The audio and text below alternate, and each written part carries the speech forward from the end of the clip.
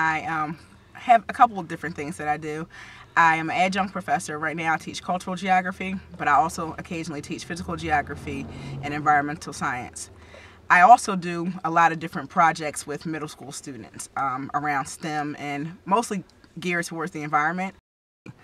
And I think that it's almost been my adult life experiences that have kind of shaped what I'm doing. When I was in urban studies, I kind of learned about my place. I learned a little bit about urban sociology, really, and just the kind of structures and the things that kind of shape urban society. And I kept thinking that one way to kind of revitalize urban areas would be through the environment, because that's an issue that people can kind of mobilize around. It's tangible, you can do something about it.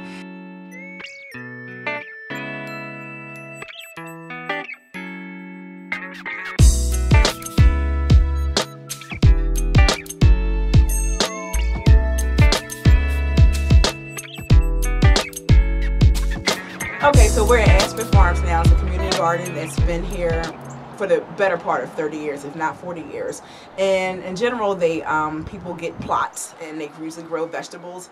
And I believe that the Horticultural Society features this as a show garden. And if you kind of look around Mill Creek, you see that this is almost like a jewel in the midst of a lot of this decay. Like just in the distance, you can see that was at one time subsidized housing that has deteriorated, and it's kind of just been left vacant for at least a decade.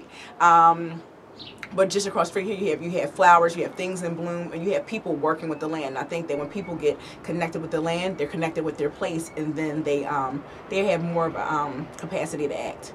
I think that green space is important because it serves as a place for the wildlife to get nourishment. It serves as a place for people to lose themselves in the middle of the city on a beautiful day. It's a much better sight than a trash-strewn lot.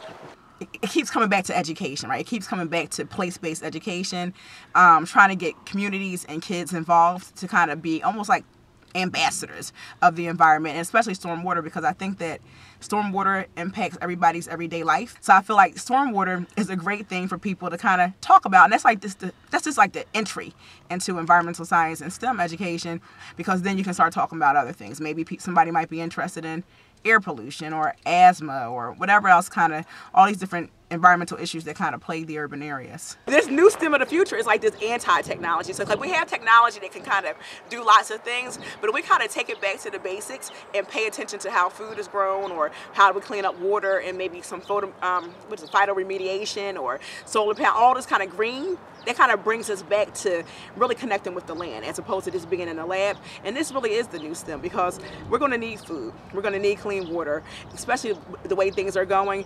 And why not? You're a student, and you know basic photosynthesis, right? Basic things that plants need, and you're growing these things. Maybe you might even invent some better way to do some intensive gardening or anything like that. So I feel like this is the new STEM. I think this is where we need to be heading.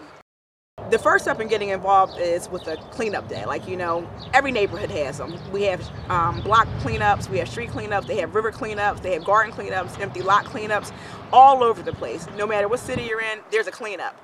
The problem with just only stopping at the cleanup is that that's just one day, everybody comes out, cleans it up. Next week, next month, next year, it's a mess again. So you have to go from, okay, I participate in this cleanup, how do I maintain that?